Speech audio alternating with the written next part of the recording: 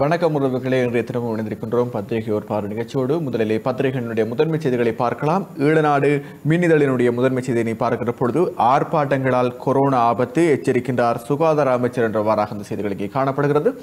சுகாதார அமைச்சர் பவித்ரா வன்னியாராட்சியினுடைய புகைப்படத்துடன் கூடியவாறாகவே அந்த செய்திகள் என்று ஈழநாட்டினுடைய முதன்மை செய்தியாக வெளிவந்திருப்பதை நாங்கள் அவதானித்துக் கொள்ளக்கூடியதாக இருக்கிறது. அதேபோல நாங்கள் பார்க்கலாம், உதயன் பத்திரிகையினுடைய முதன்மை செய்திகளை பார்க்கலாம். குறிப்பாக நேற்று தினம் தேர்தல் ஆணைக்குழுவுடைய தவிசாளர் மஹிந்த தேசப்பிரியவினால் பொது தேர்தல் தொடர்பான அறிவிப்புகள் வெளியிடப்பட்டது. அதாவது ராஜகிரியவில் அமைந்திருக்கக்கூடிய தேர்தல்கள் ஆணைக்குழுவினுடைய அந்த அலுவலகத்திலே இருந்துதான் நேற்று தினம் இந்த தேர்தல் அறிவிப்பு தொடர்பாக அவர் ஊடகவியலாளர் சந்திப்புடைய நடாத்தி அறிவிப்புகளை விட்டிருந்தார். அவை தொடர்பாக நாங்கள் அதாவது அந்த ஊடக சந்திப்பு நடைபெற்றுக் கொண்டிருந்த சம நேரத்திலே அந்த விடயங்களை உங்களுக்கு நாங்கள் தந்திருந்தோம். நேயர்களே, நீங்களும் அவை தொடர்பாக அறிந்திருப்பீர்கள். இந்நிலையில் தான் அந்த விடயங்கள் உதயன் பத்திரிகையினுடைய முதன்மை செய்தியாக பொது தேர்தல் ஆகஸ்ட் 5 196 ஆசனங்களுக்காக 7452 பேர் போட்டி என்று சுட்டிக்காட்டப்பட்டிருப்பதை நாங்கள் இங்கே பார்த்துக் கொள்ளக்கூடியதாக இருக்கிறது.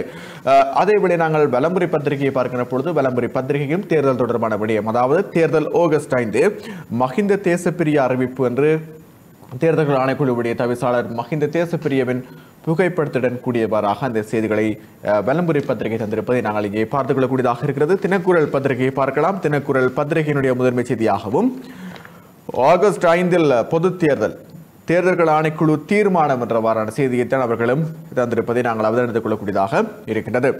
இவைதான் எங்களுடைய கலையத்துக்கு இன்று கிடைத்திருக்கக்கூடிய பத்திரிகைகளின் முதன்மை செய்திகளாக வெளிவந்திருக்கிறது. ஈழநாடு மின்னிதழை பொறுத்தவரையில் ஈழநாடு மின்னிதழானது அவர்களுடைய முகப்புத்தக தளத்தில், அதாவது ஈழநாடு என்ற பெயரை தாங்கி அமைந்திருக்கக்கூடிய முகப்புத்தக தளத்தில் பதிவேற்றம் செய்யப்படுகிறது இந்த மின்னிதழ். ஆகவே நேயர்களே, நாங்கள் வழமை போன்று இன்றைய தினமும் உங்களுக்கு அந்த ஞாபகப்படுத்தலை வழங்குகின்றோம்.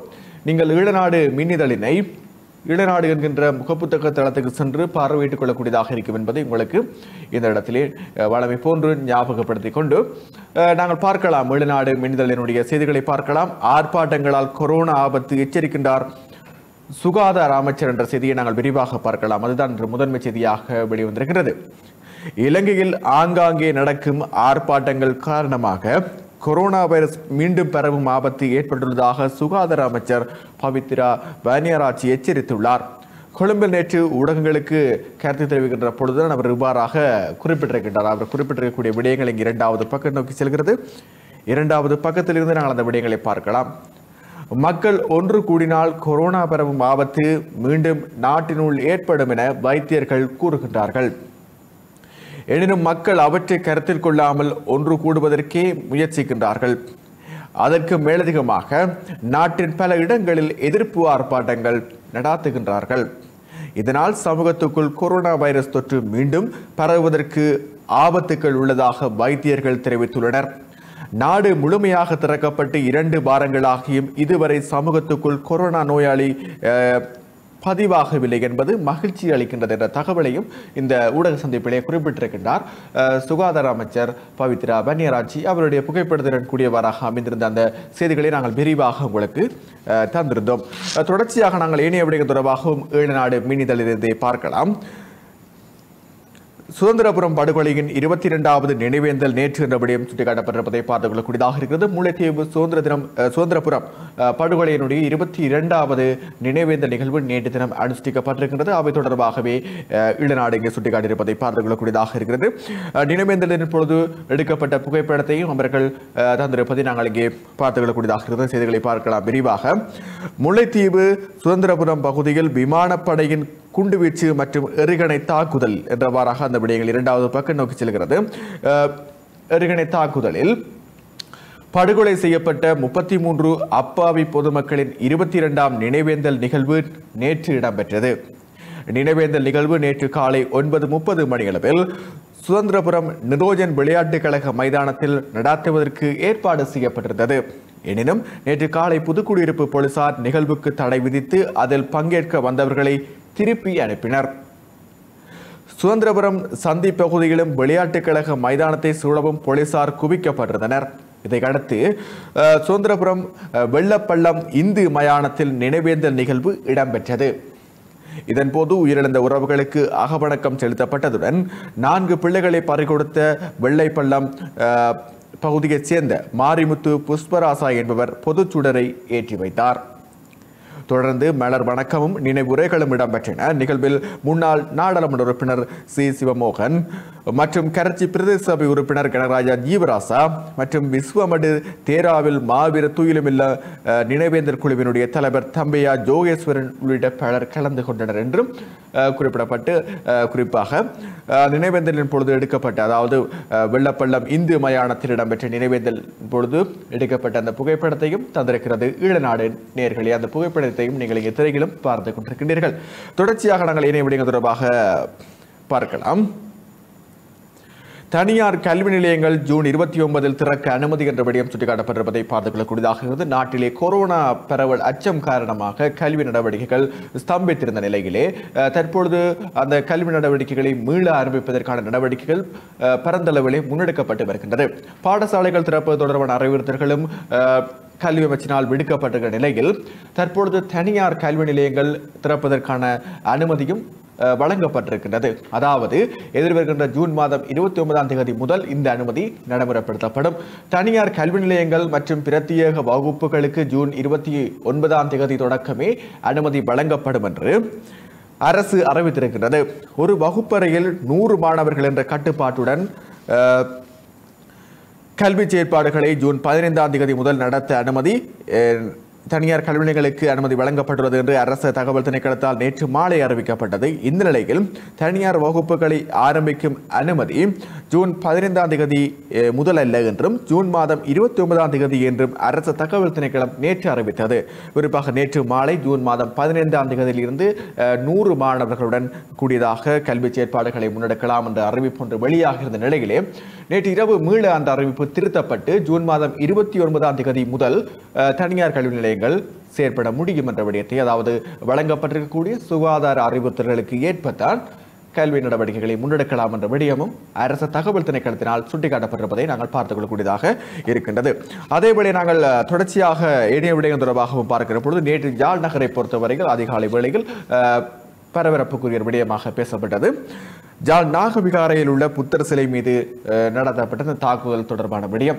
இவை தொடர்பாக எங்களுடைய செய்திகளிலும் நாங்களும் சுட்டிக்காட்டி இருந்தோம். நீங்களும் அந்த விடயங்கள் தொடர்பாக காணொலிகளை பார்ப்பதாக இருந்தால் எங்களுடைய முகப்புத்தக தளத்துக்கு சென்றால் அந்த விடயங்களை பார்த்துக் கொள்ளக்கூடியதாக இருக்கும் என்பதையும் இந்த இடத்தில் உங்களுக்கு சுட்டிக்காட்டிக் கொண்டு, யாழ்ப்பாணம் ஆரியகுளம் பகுதியில் உள்ள நாகவிகாரைக்கு முன்னால் உள்ள புத்தர் சிலை மீது இனம் தெரியாத நபர்கள் தாக்குதல் நடத்தி சேதப்படுத்தியுள்ளனர்.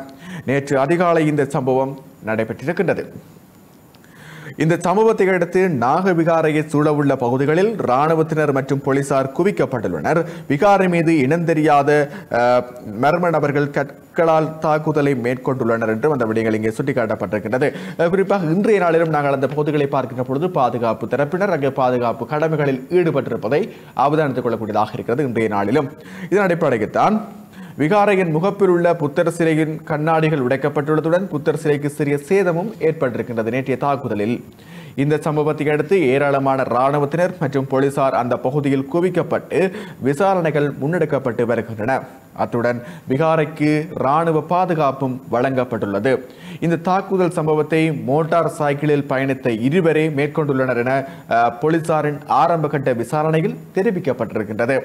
தாக்குதல் சம்பவத்துடன் தொடர்புடைய சிசிடிவி காணொலிகள் பெறப்பட்டு விசாரணைகள் முன்னெடுக்கப்பட்டு வருகின்றன. இன ஒற்றுமையை விரும்பாதவர்களினால் இந்த தாக்குதல் சம்பவம் இடம்பெற்றிருக்கலாம். எனவே இது தொடர்பில் மக்கள் குழப்பமடைய வேண்டாம் என்று நாகவிகாராதிபதி ஸ்ரீ விமல தேரர் நேற்று தினம் ஊடகங்களுக்கு தெரிவித்திருந்தார். குறிப்பாக எங்களுடைய ஊடகத்திலும் அந்த விடயங்கள் நாங்கள் சுட்டிக்காட்டியிருந்தோம். நாங்கள் ஏற்கனவே நான் ஆரம்பத்தில் குறிப்பிட்டது போன்று எங்களுடைய முகப்புத்தக தளத்துக்குள் சென்றால் நீங்கள் அந்த விடயங்களை பார்த்துக் கொள்ளக்கூடியதாக இருக்கும். அத்தோடு அவர் மேலும் தெரிவிக்கையில், நான் நினைக்கின்றேன் யாரும் வேண்டத்தகாதவர்களால் இந்த சம்பவம் மேற்கொள்ளப்பட்டிருக்கலாம். நான் பொதுமக்களுக்கு ஒரு வேண்டுகோளை விடுக்கின்றேன். யாழ்ப்பாணத்தை பொறுத்தவரையில் தமிழர், சிங்களவர், முஸ்லீம் என்ற வேறுபாடு இன்றி அனைத்து இன மக்களும் ஒன்றாக இணைந்து செயற்பட்டு வருகின்றோம். அதனை குழப்புவதற்காக சிலரால் இந்த சம்பவம் மேற்கொள்ளப்பட்டிருக்கலாம் என்பதுதான் எனது கருத்து. இது தொடர்பில் போலீசார் விசாரணைகளை மேற்கொண்டு வருகின்றனர். இந்த விடயம் தொடர்பில் தென்பகுதியில் உள்ள பௌத்த மக்களோ அல்லது வேறு இன மக்களோ குழப்பமடைய வேண்டாம். எமது இன ஒற்றுமையை குழப்புவதற்காக இந்த விடயம் இடம்பெற்றிருக்கலாம். இந்த விடயத்தை பெரிதாக்கி எமது இன ஒற்றுமையை குலைக்காது அனைவரும் ஒற்றுமையாக செயற்படுமாறு நான் தாழ்மையுடன் கேட்டுக்கொள்கின்றேன். இனவாதத்தை தூண்டுபவர்களால் இந்த சம்பவம் மேற்கொள்ளப்பட்டிருக்கலாம். எனினும் இது தொடர்பில் பாதுகாப்பு தரப்பினர் உரிய விசாரணைகளை முன்னெடுத்து சம்பந்தப்பட்டவரை கைது செய்வதற்குரிய நடவடிக்கையினை முன்னெடுத்துள்ளார்கள் என்றும் குறிப்பாக ஜாழ்ப்பாணம் நாக விகாராதிபதி விமல தேரர் இந்த விடயங்களை வலியுறுத்தியிருந்தார். நேற்று தினம் இந்த சம்பவம் தொடர்பாக ஊடகங்களுக்கு அவர் கருத்து தெரிவிக்கின்ற பொழுது தொடர்ந்து மேனிய விடயங்களை இங்கே பார்க்கின்ற பொழுது கருணாவின் கட்டவுட் கல்முனையில் தீக்கிரை என்ற விடயம் இங்கே சுட்டிக்காட்டப்படுகிறது. கல்முனை பகுதியில் காட்சிப்படுத்தப்பட்டிருந்த தமிழர் ஐக்கிய சுதந்திர முன்னணியின் தலைவரான அந்த விடயங்கள் தொடர்ச்சியாக பார்க்கின்ற பொழுது இங்கு தொடர்ந்து செல்கிறது. தலைவரான கருணா என அழைக்கப்படும் விநாயகமூர்த்தி முரளிதரனின் தேர்தல் பதாதைகள் இனம் தெரியாத நபர்களால் தீக்கிரையாக்கப்பட்டுள்ளன. நாடாளுமன்ற தேர்தலில் அம்பாறை மாவட்டத்தில் போட்டியிடும் கருணாவின் படத்துடன் கல்முனை நகரில் பல்வேறு இடங்களில் பதாதைகள் கட்டப்பட்டிருந்தன. இந்த பதாதைகள் நேற்று முன்தினம் இரவு இனம் தெரியாத நபர்களினால் தீக்கிரையாக்கப்பட்டிருப்பதாகவே அந்த விடயங்களையும் புகைப்படத்திடக்கூடியவராக இங்கே சுட்டிக்காட்டியிருக்கின்றது ஈழநாடு. ஏனைய விடயங்களையும் நாங்கள் பார்க்கலாம். ஆலயங்களில் 50 பேருடன் வெள்ளி முதல் வழிபாடுகள் என்ற விடயம் சுட்டிக்காட்டப்பட்டிருக்கிறது. ஆலயங்கள் உட்பட மத வணக்க ஸ்தலங்களில் வழிபாடுகளை நடத்த நாளை வெள்ளிக்கிழமை முதல் கட்டுப்பாடுகளுடன் அனுமதி அளிக்கப்பட்டிருக்கிறது. சுகாதார அமைச்சின் COVID-19 கட்டுப்பாடுகளை பின்பற்றி 50 பேருடன் வழிபாடுகளை நடாத்த அனுமதிக்கப்பட்டுள்ளது என்று அரசு தகவல் திணைக்களம் இந்த தகவலினை வழங்கியிருக்கிறது. அதாவது அரசாங்கத்தினுடைய COVID-19 கட்டுப்பாடுகளை பின்பற்றி 50 பேருடன் வழிபாடுகளை நடாத்துவதற்கு அனுமதி அளிக்கப்பட்டிருப்பதாக இங்கு அரசு தகவல் திணைக்களம் சுட்டிக்காட்டியிருந்த விடயமும் ஈழநாட்டினுடைய முதன்மை பக்கத்தில் இன்று காணப்படுகிறது. ஜாழ்ப்பாணத்தைச் சேர்ந்த ஒருவர் கனடாவில் கொலை என்ற விடயமும் சுட்டிக்காட்டப்படுகிறது. அவற்றை பார்க்கலாம். கனடாவில் ஜாழ்ப்பாணத்தைச் சேர்ந்த ஒருவர் கொலை செய்யப்பட்டுள்ளார் என்றவாறாக அந்த விடயங்கள் சுட்டிக்காட்டப்படுகிறது. இந்த விடயத்தினை அந்த நாட்டினுடைய போலீசாரும் உறுதிப்படுத்தியிருக்கின்றார்கள். கடந்த சனிக்கிழமை மார்க்கம் பகுதியில் 45 வயதான மதன் மகாலிங்கம் என்பவர் சடலமாக மீட்கப்பட்டார். இவரின் மரணத்தில் சந்தேகம் இருப்பதாக அறிவித்த ஜோக் பிராந்திய போலீசார் அது தொடர்பான விசாரணைகளை மேற்கொண்டனர். இந்த நிலையில் அவர் கொலை செய்யப்பட்டதாக ஜோர்க் போலீசார் நேற்று அறிவித்துள்ளனர். கடந்த 6ஆம் தேதி ரிலஸ் வீதி கிழக்கு மார்க்கம் வீதி சந்திப்புக்கு அருகாமையிலேயே மேரிடல் வீதியில் உள்ள இல்லம் ஒன்றுக்கு வெளியில் கொலை சம்பவம் இடம்பெற்றிருக்கிறது. ஜாழ்ப்பாணம் குறும்பை சிட்டியை புறப்படமாக கொண்டவர் என்றும் அந்த விடயங்கள் சுட்டிக்காட்டப்பட்டிருப்பதை பார்த்துக் கொள்ளக்கூடியதாக இருக்கின்றது. கண்டிக்கின்றார் நாவல் என்ற விடயத்தை பார்க்கலாம். கொள்ளுப்பட்டியில் அமெரிக்க தூதரகத்தின் முன்பாகவும் லெப்டினன்ட் சுற்றுவட்டத்தின் அருகிலும் நேற்று முன்தினம் போராட்டக்காரர்கள் மீது போலீசார் தாக்குதல் நடத்தியமை கடுமையான விமர்சனங்கள் என்றவாறாக அந்த விடயங்கள் தொடர்ந்து செல்கின்ற நிலையிலே கடுமையான விமர்சனங்களை ஏற்படுத்தியுள்ளது. நாமல் ராயபக்ஷவும் இதனை கண்டித்திருக்கின்றார். தனது ட்விட்டர் பக்கத்தில் நாமல் தனது கண்டனத்தை தெரிவித்திருக்கின்றார். இந்த சம்பவம் தொடர்பாக முறையான விசாரணை நடத்தப்பட வேண்டும் எனவும் வலியுறுத்தியிருக்கின்றார்.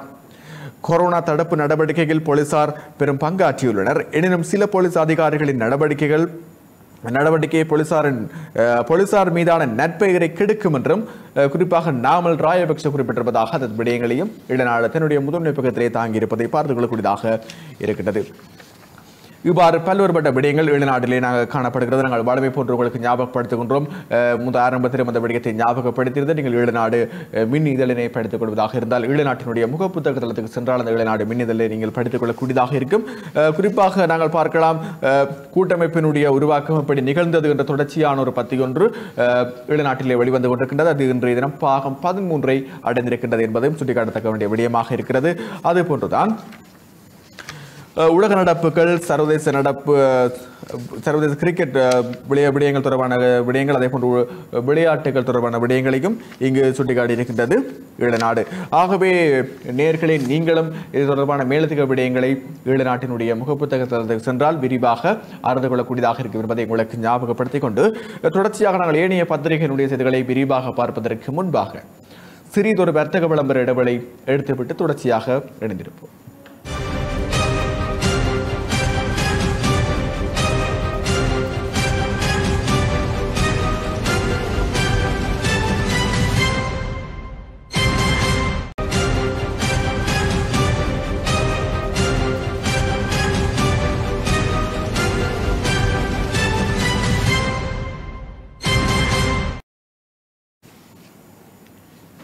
தொடர்ந்து விளந்தை கொள்கிறோம் வர்த்தக விளம்பர இடைவெளியை தொடர்ந்து தினக்குரல் பத்திரிகையினுடைய முதன்மை செய்திகளை நாங்கள் விரிவாக உங்களுக்கு தருவதற்காக இருக்கின்றோம்.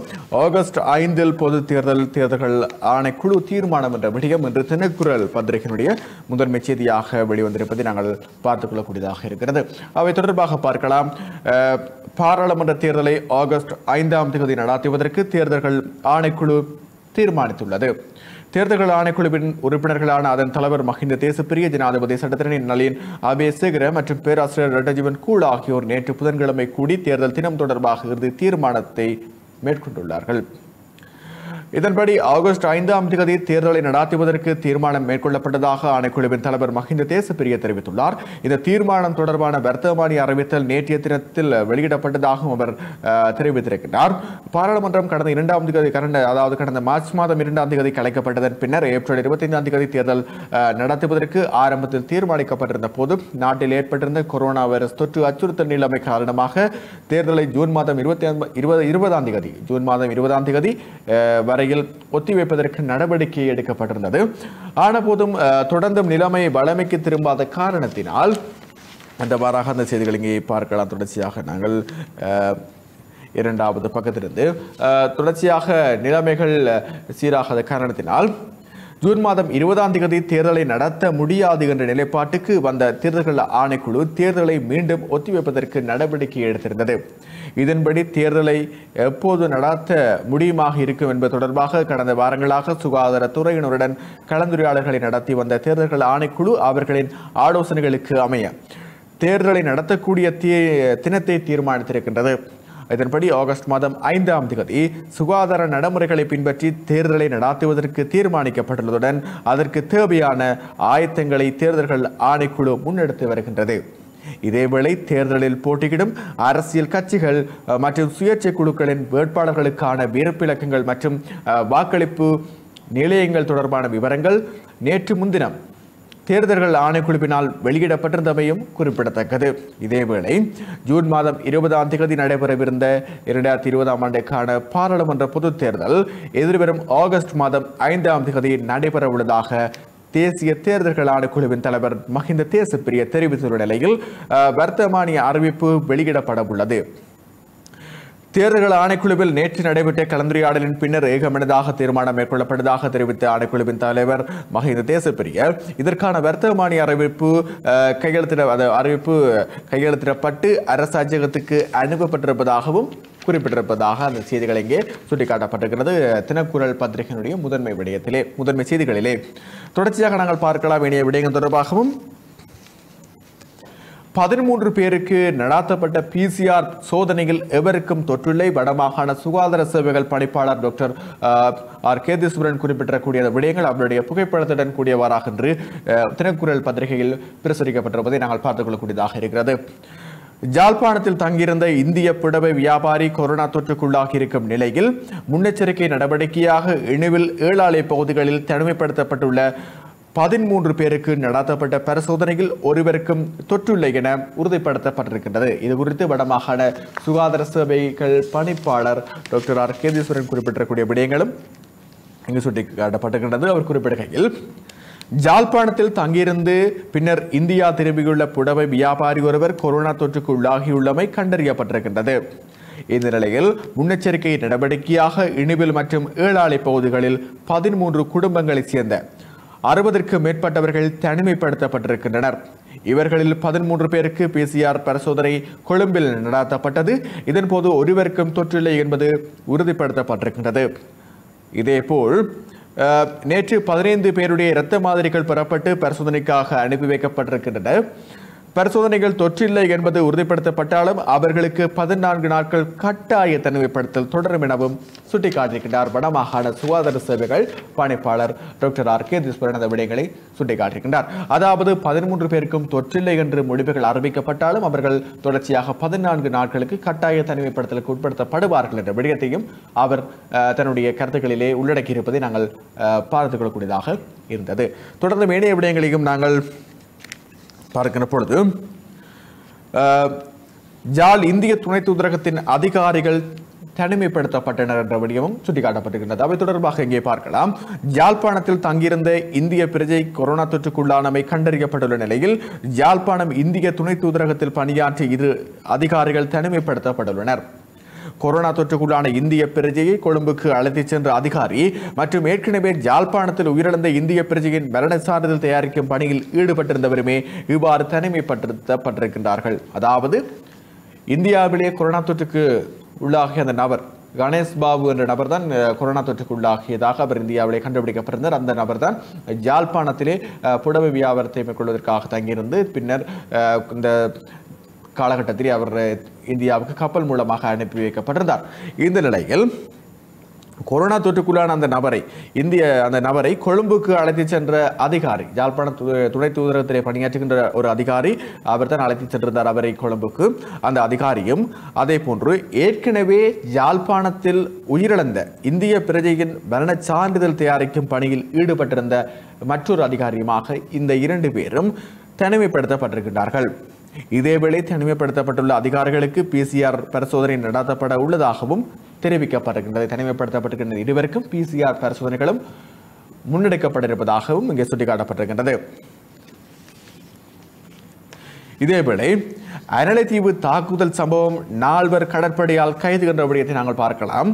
யாழ் அனலைதீவு பகுதியில் கடற்படையினர் மீது தாக்குதல் நடாத்திய குற்றச்சாட்டில் 4 பேர் கடற்படையினரால் கைது செய்யப்பட்டுள்ளதாக கடற்படை பேச்சாளர் தெரிவித்திருக்கின்றார். கடற்படை முகாமுக்குள் நுழைந்து தர்க்கத்தில் ஈடுபட முயற்சித்தவர்கள் மீது கடற்படையினர் தாக்குதல் நடாத்தியிருந்தனர். இதனையடுத்து குறித்த நபர்கள் வைத்தியசாலையில் சிகிச்சைக்காக சென்ற நிலையில் அவர்களை பார்க்க சென்ற கடற்படையினர் வழிமறிக்கப்பட்டு கற்கள் போத்தல்களை கொண்டு தாக்குதல் நடாத்தப்பட்டிருக்கின்றது. இந்த தாக்குதலில் இரு கடற்படையினர் என்றவாறாக அந்த விடயங்கள் இங்கே தொடர்ந்து செல்கிறது. பார்க்கலாம். நாங்கள் 2வது பக்கத்திலிருந்து அனலைதீவு விடயங்கள் தொடர்பாக நேற்று தினம் தினக்குரல் பத்திரிகையினுடைய முதன்மை செய்திகளில் அந்த முழுமையான விடயத்தை அங்கு நடந்த சம்பவம் தொடர்பாக விவரித்திருந்ததுமே இந்த இடத்திலே சுட்டிக்காட்டத்தக்கதாக இருக்கிறது. இதேவேளை தாக்குதல் காயமடைந்ததை அடுத்து தீவு முழுவதும் கடற்படையினரின் முற்றுகைக்கு இடப்பட்டிருந்தது. தீவுக்குள் நுழைவதும் தீவிலிருந்து வெளியேறுவதும் தடுக்கப்பட்டு தேடுதல் நடாத்தப்பட்ட போதே தாக்குதல் நடாத்திய 4 பேரும் கைது செய்யப்பட்டிருக்கின்றார்கள். இந்த தாக்குதல் சம்பவத்தில் காயமடைந்த 2 கடற்படையினர் யாழ்ப்பாணம் போதனா வைத்தியசாலையில் சிகிச்சை பெற்று வருகின்றார்கள் என்றும் சுட்டிக்காட்டியிருப்பதை நாங்கள் பார்த்துக் கொள்ளக்கூடியதாக இருந்தது. தொடர்ச்சியாக ஏனைய விடயங்களையும் இங்கு பார்க்கின்ற பொழுது மத வேறுபாடுகளின்றி தொல்பொருள் ஸ்தலங்கள் பாதுகாக்கப்படும். பாதுகாப்பு செயலாளர் கமல் குணரத்ன குறிப்பிடக்கூடிய விடயங்களும் இங்கே காணப்படுகிறது. மத வேறுபாடுகளின்றி கிழக்கில் தொல்பொருள் ஸ்தலங்கள் பாதுகாப்பதற்கான பொறுப்பு தமக்கு வழங்கப்பட்டுள்ளதாக பாதுகாப்பு செயலாளர் ஓய்வு பெற்ற மேஜர் ஜெனரல் கமல் குணரத்ன குறிப்பிட்டிருக்கின்றார். கிழக்கில் தொல்பொருட்களை பாதுகாத்து முகாமைத்துவம் செய்வது தொடர்பான ஜனாதிபதி செயலணியின் ஆரம்ப கூட்டம் நேற்று பாதுகாப்பு அமைச்சர் இடம்பெற்ற போதே இந்த விடயத்தை குறிப்பிட்டிருக்கிறார் பாதுகாப்பு அமைச்சினுடைய செயலாளர் கமல் குணரத்ன. அவர் குறிப்பிட்டிருக்கக்கூடிய ஏனைய விடயங்கள் தொடர்பாக 2வது பக்கத்திலிருந்து நாங்கள் விரிவாக பார்க்கின்ற பொழுது சுகாதார தரப்பினரின் அறிவுறுத்தல்களுக்கு என்றவாறாக இது மத வழி, அதாவது அவர் குறிப்பிட்ட விடயங்கள் இன மத வேறுபாடுகளின்றி கிழக்கில் உள்ள வரலாற்று தலங்களை எதிர்கால சந்ததிகளுக்காக பாதுகாப்பதற்காக ஜனாதிபதி செயலணிக்கு ஒத்துழைப்புகளை வழங்குமாறு இதன்போது பாதுகாப்பு அமைச்சின் செயலாளர் கமல் குணரத்ன தெரிவித்திருக்கின்றார். அதாவது இனமத வேறுபாடின்றி கிழக்கில் உள்ள வரலாற்று தலங்களை எதிர்கால சந்ததிக்காக பாதுகாப்பதற்காக ஜனாதிபதி செயலணிக்கு ஒத்துழைப்பு வழங்குமாறும் கேட்டுக்கொண்டிருக்கின்றார். குறித்த வரலாற்று ரீதியான தொல்பொருள் தலங்களை மீள கட்டமைக்க மற்றும் முகாமைத்துவம் செய்ய அனைத்து இனத்தவருடனும் ஜனாதிபதி செயலணி இணைந்து செயற்படும் என்றும் சுட்டிக்காட்டியிருக்கின்றார் இங்கு பாதுகாப்பு செயலாளர் அந்த நேற்று இடம்பெற்ற கூட்டத்திலே. தொடர்ந்து மேனைய விடயங்களையும் பார்க்கின்ற பொழுது கொரோனா தொற்று எண்ணிக்கை உயர்வு என்ற விடயம் குறிப்பிடப்பட்டிருப்பதை பார்த்துக்கூடியதாக இருந்தது. தொடர்பாக எங்களுடைய காலை நேர பிரதான செய்திகளை நீங்கள் விரிவாக அந்த விடயங்களை அறிந்திருப்பீர்கள். ஆகவே நாங்கள் அந்த விடயங்களை தவிர்த்துக் கொண்டு தொடர்ச்சியான விடயங்களை பார்க்கலாம். தினக்குரல் பத்திரிகையிலிருந்து தமிழ் கூட்டமைப்பு உருவாக்கப்பட்டதும் மரண தண்டனையை தலைவர் நிறுத்தினார், புனர்வாழ்வளிக்கப்பட்ட விடுதலை புலிகள் கட்சி என்ற செய்தி இங்கே காணப்படுகிறது.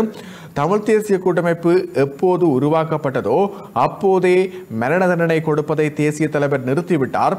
ஏனைய போராட்ட இயக்கங்களுக்கும் எங்களுக்கும் இடையில் வேறுபாடுகள் இருக்கின்றது என புனர்வாழ்வு அளிக்கப்பட்ட விடுதலை புலிகள் கட்சியினுடைய தலைவர் கந்தசாமி இன்பராசா தெரிவித்திருக்கக்கூடிய விடயங்கள் தான் சுட்டிக்காட்டப்பட்டிருக்கின்றது தினக்குரல் பத்திரிகையினுடைய முதன்மை பக்கத்திலே. அவை தொடர்பாக பார்க்கலாம். வவுனியாவில் தமிழரசு கட்சியின் என்றவாறாக அந்த விடயங்கள் தொடர்ந்து செல்கிறது. தமிழரசு கட்சியின் தலைவர் மாவை சீனராஜா அவர்களை சந்தித்தமை தொடர்பில் ஊடகங்களுக்கு கருத்து தெரிவிக்கின்ற பொழுதுதான் புனர்வாழ்வு அளிக்கப்பட்ட விடுதலை புலிகள் கட்சியினுடைய தலைவர் கந்தசாமி இன்பராசா இவ்வாறு குறிப்பிட்டிருக்கின்றார். தமிழ் தேசிய கூட்டமைப்பில் அங்கத்துவம் வகித்துக் கொண்டிருக்கும் தமிழரசு கட்சியின் தலைவர் மாவை சேனராஜா அவர்களை புனர்வாழ்வளிக்கப்பட்ட விடுதலை புலிகளின் கட்சியின் சார்பாகவும் ஒன்றியத்தின் சார்பாகவும் வடக்கு கிழக்கு இணைந்து எமது போராளிகள் சந்திப்பை மேற்கொண்டுள்ளோம். கட்சி ஆரம்பித்து 5 வருட காலமாக பயணித்த வேளையில் கடந்த பிரதேச சபை தேர்தலிலும் போட்டியிட்டுள்ளோம். இன்று எமது கட்சியை சர்வதேச ரீதியில் தெரியும். 2009ஆம் ஆண்டு ஆயுதம் மௌனிக்கப்பட்ட பின்னர் புனர்வாழ்வளிக்கப்பட்ட கட்சி என இலங்கையில் பதிவு செய்யப்பட்டுள்ளது. 2017ஆம் ஆண்டு அமெரிக்க தூதரகம் வந்து கட்சி ரீதியாக சந்தித்தது. ஆனால் இன்று தமிழ் தேசிய கூட்டமைப்பில் அங்கத்துவம் வகிக்கும் தமிழரசு கட்சி தலைவர் எம்மை போராளிகள் என்ற வகையில் இன்று சந்தித்ததாக தெரிவித்திருந்தார். வாக்குகள் சிதறப்படாது தமிழ் தேசிய கூட்டமைப்புக்கு வலு சேர்க்க வேண்டும். எமது தேசிய தலைவர் இருக்கும் போது தேசிய பட்டியலுடன் இணைந்து 22 ஆசனங்களை பெற்றது. பல தரப்பட்ட கட்சிகளை உள்வாகியிருந்தார். சில கட்சிகள் தமிழ் தேசிய கூட்டமைப்பின் கொள்கை மற்றும் செயற்பாடு காரணமாக அதிலிருந்து பிரிந்து சென்று வடக்கிலும் கிழக்கிலும் புதிய கட்சிகளை உருவாக்கியுள்ளார்கள். 2009ஆம் ஆண்டுக்கு பின்னர் புனர்வாழ்வு அளிக்கப்பட்ட 12,000 விடுதலை புலிகள் இன்னும் பல கட்சிகளை உருவாக்க இருக்கிறார்கள். இந்த நிலையில் எங்களை உள்வாங்க வேண்டிய பாரிய பொறுப்பு இருக்கிறது. தமிழ் தேசிய கூட்டம் இந்த பொறுப்பு தமிழ் தேசிய கூட்டமைப்பு இருப்பதாக சுட்டிக்காட்டியிருக்கிறார். எங்களை அவர்கள் உள்வாங்கினால் இன்னும் 10 வருடத்தில் மீண்டும் 22 பாராளுமன்ற உறுப்பினர்களாக வர முடியும். நாங்கள் இறுதி வரை போராடி புனர்வாழ்வு பெற்று வந்தவர்கள். எங்களுடைய கருத்துக்கும் ஏனைய ஆயுதம் தாங்கிய கட்சிகளின் கருத்துக்கும் வித்தியாசம் இருக்கின்றது. மேற்தட்டு அரசியல்வாதிகள் விட்ட பிழை காரணமாகவே போராளிகள் பிரிந்து நிற்கின்றார்கள். ஆகவே எமது புரிந்துணர்வு கடிதத்தை ஏற்று போராளிகள் பிரிந்து செல்லாமல் இருக்க கூட்டமைப்பு எம்மை உள்வாங்க வேண்டும். நாங்கள் இன்றும் வீடு காணி வருமானமின்றித்தான் இருக்கின்றோம். எங்களுக்கு பாராளுமன்றம் போகணும், வீடு கட்டணும், சொகுசு வாகனம் ஓட்டணும் என்று ஆசை இல்லை. வீதியில் உண்ணாவிரதம் இருந்து சாவதற்கும் இன்று நாம் தயாராகத்தான் இருக்கின்றோம். எங்களை இணைத்துக் கொள்ளாவிட்டால் நாம் இவர்களுக்கு எதிரான பிரசாரத்தில் ஈடுபடுவோம் எனவும் சுட்டிக்காட்டியிருக்கின்றார் புனர்வாழ்வு அளிக்கப்பட்ட விடுதலை புலிகள் கட்சியினுடைய தலைவர் கந்தசாமி இன்பராசா. அந்த விடயங்கள் தினக்குரல் பத்திரிகையிலே நாங்கள் பார்த்துக் கொள்ளக்கூடியதாக இருந்தது. தொடர்ச்சியாக ஏனைய விடயங்களையும் இங்கு நாங்கள் தினக்குரல் பத்திரிகையிலிருந்து பார்க்கின்ற பொழுது கொரோனா வைரஸ் தொற்று நிலைமை உலகம் முழுவதும் மோசமடைந்து வருகிறது. உலக சுகாதார அமைப்பு என்ற விடயம் இங்கே குறிப்பிடப்பட்டிருக்கின்றது. கொரோனா வைரஸ் தொற்று நிலைமை உலகம் முழுவதும் மோசமடைந்து வருவதாக உலக சுகாதார அமைப்பு கவலை தெரிவித்திருக்கிறது. கொரோனா வைரசுக்கு உலகளவில் 70 லட்சம் பேர் பாதிக்கப்பட்டுள்ளனர். இவர்களிலே 40 லட்சத்துக்கு மேற்பட்டவர்கள் பலர் பாதிக்கப்பட்டிருப்பதாகவும் உயிரிழந்திருப்பதாக 4 லட்சத்துக்கு மேற்பட்டவர்கள் உயிரிழந்திருப்பதாகவும் இங்கே சுட்டிக்காட்டப்பட்டிருப்பதை நாங்கள் பார்த்துக் கொள்ளக்கூடியதாக இருக்கிறது. இந்த விடயம் தொடர்பாக உலக சுகாதார அமைப்பு குறிப்பிட்டிருக்கக்கூடிய விடயங்கள் தான் காணப்படுகிறது.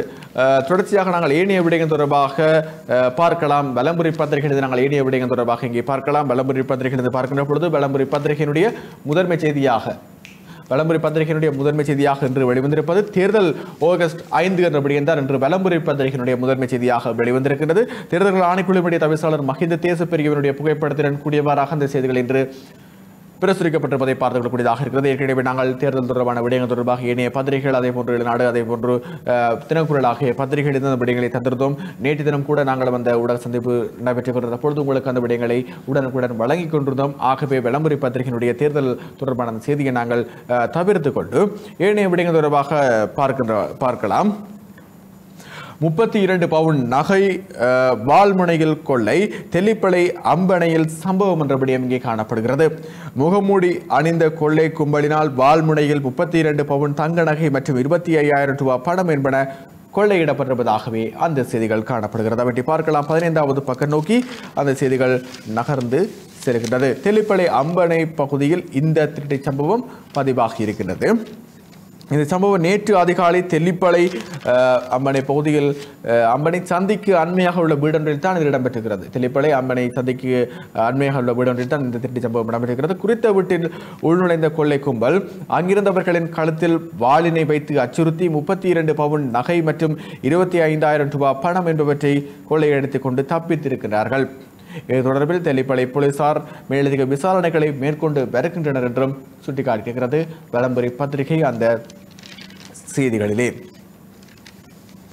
சுகாதார விதிமுறைகளை மீறி தேர்தல் பிரசாரம் செய்தால் சட்ட நடவடிக்கை போலீஸ் ஊடக பேச்சாளர் சாலிய சேனாரத்ன குறிப்பிடக்கூடிய விடயங்களை இங்கே பார்க்கலாம்.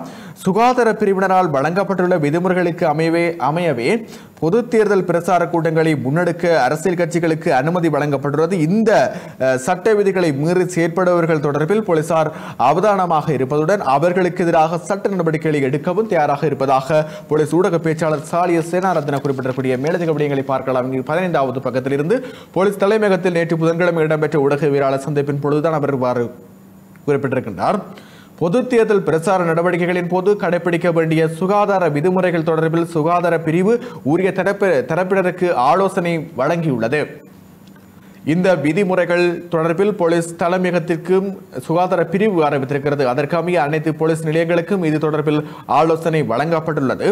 சுகாதார பிரிவின் ஆலோசனைகளுக்கு அமைய தேர்தல் பிரசார நடவடிக்கைகள் மற்றும் கூட்டங்கள் இடம்பெறுகின்றதா என்பது தொடர்பில் போலீசார் அவதானமாக இருப்பதுடன் சுகாதார பிரிவினரின் விதிமுறைகளை மீறி செயற்படுபவர்களுக்கு எதிராக சட்ட நடவடிக்கைகளை மேற்கொள்ளவும் போலீசார் தயாராக இருப்பதாக போலீஸ் ஊடக பேச்சாளர் சாலிய சேனாரத்ன குறிப்பிட்டிருக்கிறார். அவர் குறிப்பிட்டிருக்கக்கூடிய விடயங்கள் இங்கே சுட்டிக்காட்டப்படுகிறது வலம்புரி பத்திரிகையில்.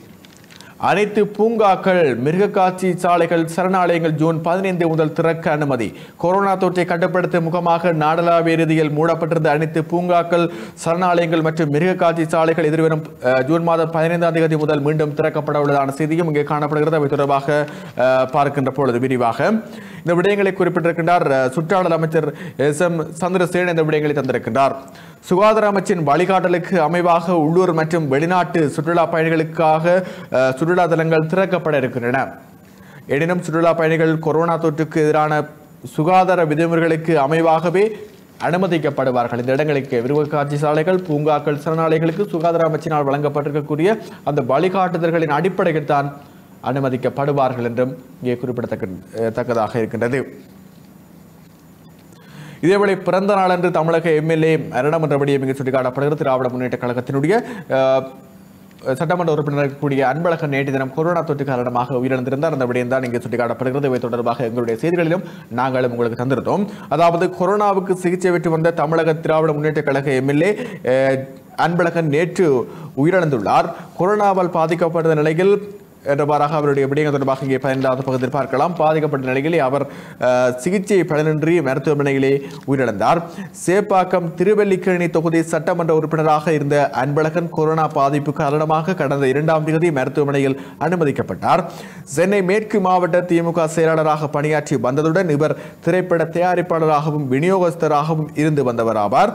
இதேவேளை அன்பழகன் 1958ஆம் ஆண்டு ஜூன் மாதம் 10ஆம் தேதி பிறந்தார். தற்போது அவருக்கு 62 வயதாகின்றது.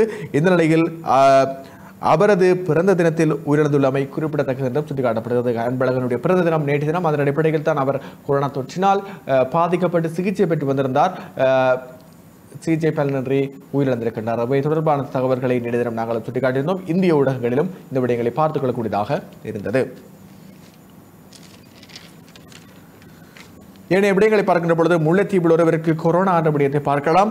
நேற்று புதன்கிழமை ஜாழ்ப்பாணம் போதனா வைத்தியசாலை மற்றும் ஜாழ்ப்பாணம் பல்கலைக்கழக வைத்தியபீட ஆய்வுக்கூடத்தில் மேற்கொள்ளப்பட்ட அந்த பரிசோதனைகளின் பொழுது ஒருவர் கொரோனா தொற்று இருப்பதாகவே அந்த விடயங்கள் பல்கலைக்கழக மருத்துவமனையில் 119 பேருக்கான கொரோனா தொற்று பரிசோதனைகள் மேற்கொள்ளப்பட்டுள்ளதாகவும் முல்லைத்தீவு இலங்கை விமானப்படை தனிமைப்படுத்தல் மையத்தில் தங்கியிருந்த முல்லைத்தீவைச் சேர்ந்த ஒருவருக்கு கொரோனா தொற்று உறுதி செய்யப்பட்டுள்ளதாகவும் ஜாழ்ப்பாணம் போதனா வைத்தியசாலையினுடைய பணிப்பாளர் டாக்டர் சத்தியமூர்த்தி குறிப்பிடக்கூடிய விடயங்கள் தான் இங்கு சுட்டிக்காட்டப்படுகிறது. 119 பேருக்கு இந்த PCR பரிசோதனைகள் மேற்கொள்ளப்பட்ட நிலையிலே முல்லைத்தீவு இலங்கை விமானப்படை தனிமைப்படுத்தல் மையத்தில் தங்கியிருந்த முல்லைத்தீவைச் சேர்ந்த ஒருவருக்கு கொரோனா தொற்று உறுதி செய்யப்பட்டிருப்பதாக ஜாழ்ப்பாணம் போதனா வைத்தியசாலையினுடைய பணிப்பாளர் குறிப்பிடக்கூடிய விடயம் இங்கே காணப்படுகிறது. இதேவேளை முல்லைத்தீவு இலங்கை விமானப்படை தனிமைப்படுத்தல் மையத்தில் தங்க வைக்கப்பட்டுள்ள 98 பேர், உடுவில் சுகாதார வைத்திய அதிகாரி பிரிவுக்குட்பட்ட 15 பேர், யாழ்ப்பாணம் போதனா வைத்தியசாலை வெளிநோயாளர் பிரிவில் பரிசோதிக்கப்பட்ட 5 பேர், வவுனியா பொது வைத்தியசாலையில் அனுமதிக்கப்பட்ட ஒருவர் ஆகியோரை இவ்வாறு பரிசோதனைகளுக்கு உட்படுத்தப்பட்டுள்ளதாகவும் ஜாழ்ப்பாணம் போதனா வைத்தியசாலையினுடைய பணிப்பாளர் டாக்டர் டி சத்தியமூர்த்தி குறிப்பிடக்கூடிய அந்த விடயங்களை தான் நாங்கள் இங்கே பார்த்திருந்தோம். தொடர்ந்து மேனைய விடயங்களை பார்ப்பதற்கு முன்பாக சிறிதொரு வர்த்தக விளம்பர இடைவெளி எடுத்துவிட்டு தொடர்ச்சியாக இணைந்திருப்போம்.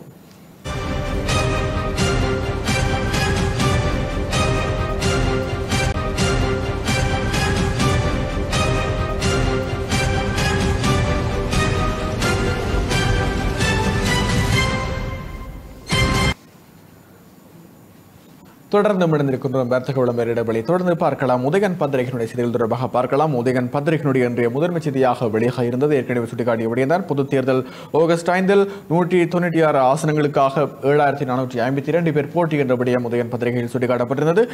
ஏற்கனவே நாங்கள் பொது தேர்தல் தொடர்பான விடயங்களை பார்த்திருந்தோம். ஆகவே இந்த விடயங்களை நாங்கள் தவிர்த்து கொண்டு ஏனைய விடயங்களை பார்க்கின்ற பொழுது இணுவில் ஏழாலையில் எவருக்கும் தொற்றுள்ளே, அதாவது இந்திய புடவை வியாபாரியுடன் தொடர்பில் இருந்த சந்தேகத்தின் அடிப்படையில் அல்லது அவர்கள் தனிமைப்படுத்தப்பட்டு 13 பேருக்கான PCR பரிசோதனைகள் முன்னெடுக்கப்பட்ட நிலையில் அவர்களுக்கு தொற்று இல்லை என்று உறுதிப்படுத்தப்பட்டிருந்தது. இந்த விடயம் தொடர்பாக வடமாகாண சுகாதார பணிப்பாளர் டாக்டர் கேதீஸ்வரன் அவர்கள் குறிப்பிட்டிருக்கக்கூடிய விடயங்களை நாங்கள் தினக்குரல் பத்திரிகைகளிலிருந்து விரிவாக பார்த்திருந்தோம்.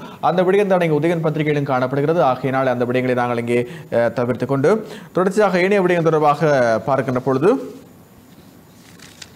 தமிழ் முஸ்லிம்களிடம் வாக்குகளுக்காக கையேந்தும் ராயபக்ஷக்களின் சகா விமல் கூறுகின்றார் என்ற விடயத்தை பார்க்கலாம்.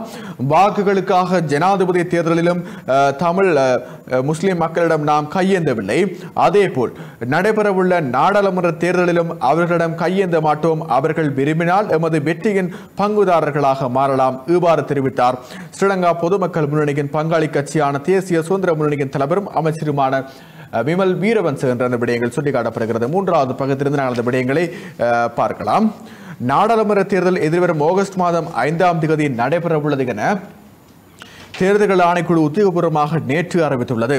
இந்த நிலையில் தேர்தல் குறித்து நேற்று கருத்து வெளியிடும் போதே விமல் வீரவன்ச இவ்வாறு குறிப்பிட்டிருக்கின்றார். நாங்கள் தமிழ் முஸ்லிம் மக்களின் எதிரிகள் அல்ல, அவர்கள்தான் எம்மை எதிரிகளாக பார்க்கின்றார்கள். அதனால் தான் அவர்களின் ஆதரவுக்காக ஜனாதிபதி தேர்தலில் நாம் காத்திருக்கவில்லை.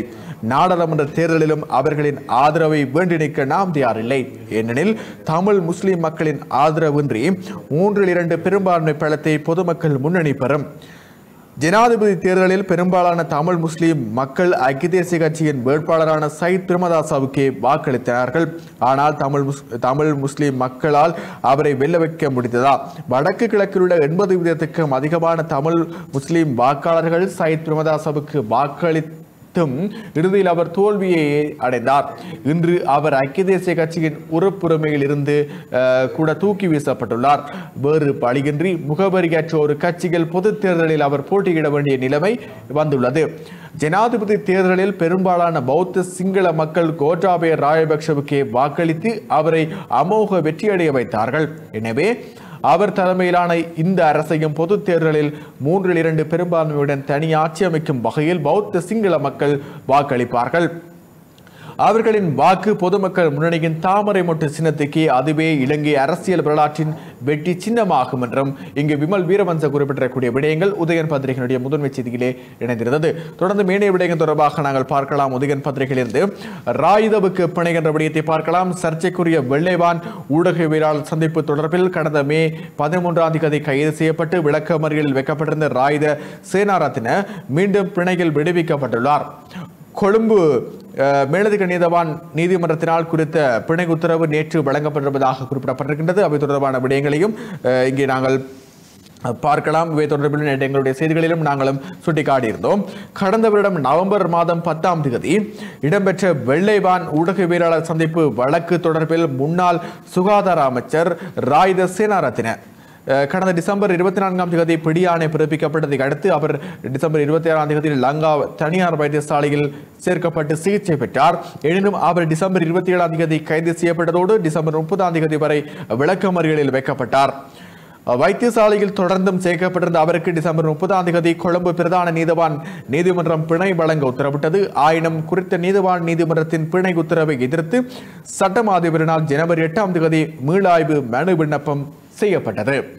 குறித்த மனுவுக்கு அமைய கொழும்பு மேல் நீதிமன்றம் கடந்த மே மாதம் 13ஆம் தேதி அவரது பிணையை ரத்து செய்வதாக அறிவித்திருந்தது. இதனைத் தொடர்ந்து அவரை நீதிமன்றில் முன்னிலைப்படுத்துமாறு குற்றப்புலனாய்வு பிரிவுக்கு கொழும்பு பிரதான நீதிவான் லங்கா ஜெயரத்ன உத்தரவிட்டிருந்தார். அதே தினத்தில் குற்றப்புலனாய்வு பிரிவில் முன்னிலையான ராய்த சினரத்ன கைது செய்யப்பட்டு கொழும்பு பிரதான நீதிவான் நீதிமன்றில் முன்னிலைப்படுத்தப்பட்டதை தொடர்ந்து அவருக்கு மே மாதம் 27ஆம் தேதி வரை விளக்கமறியல் விதிக்கப்பட்டது.